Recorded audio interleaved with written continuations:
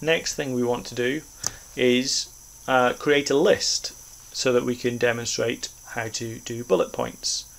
So if I go down, I have two sections that I could turn into lists: my qualifications and things I like. So I'm going to change those into lists by clicking Edit, going into Visual Editor again, and I'm going to create a list for here in the About Me section, and a list of 5 activities in the example list section. And if you want to create a list now, it doesn't need to be 4 or 5, it can be anything you like. It doesn't need to be about sports activities, doesn't need to be about qualifications, can be anything you like. Gigs you've been to, concerts you've been to, books you like, places you visited.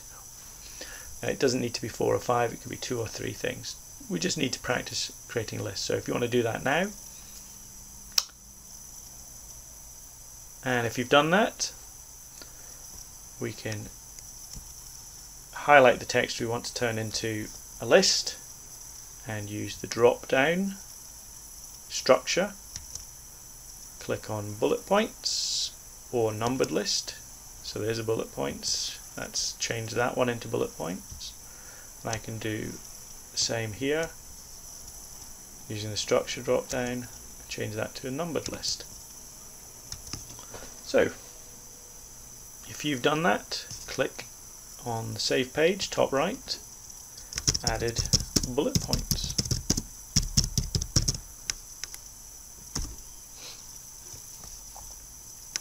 Okay, so we've got bullet points, we've got bold, italics, we've got a content section, we've got headings.